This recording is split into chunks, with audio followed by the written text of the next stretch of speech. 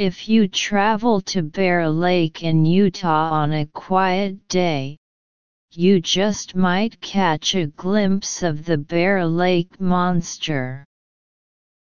The monster looks like a huge brown snake and is nearly 90 feet long. It has ears that stick out from the side of its skinny head and a mouth big enough to eat a man.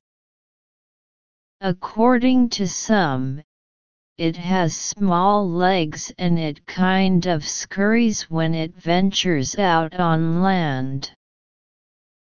But in the water, watch out. It can swim faster than a horse can gallop, makes a mile a minute on a good day. Sometimes the monster likes to sneak up on unwary swimmers and blow water at them.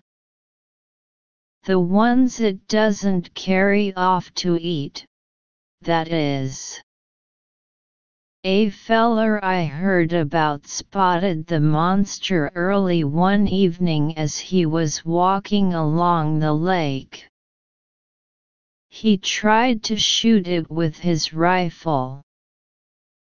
The man was a crack shot, but not one of his bullets touched that monster.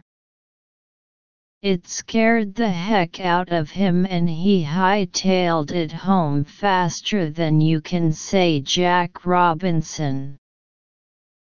Left his rifle behind him and claimed the monster ate it. Sometimes, when the monster has been quiet for a while, people start saying it is gone for good.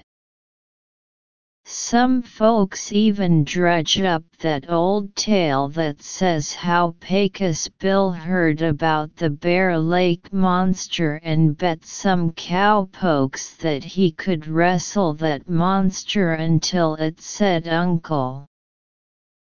According to them folks, the fight lasted for days and created a hurricane around Bear Lake.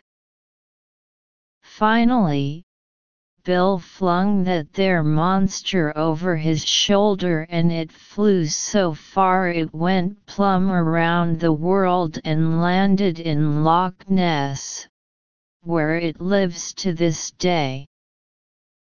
Course, we know better than that. The Bear Lake monster is just hibernating like.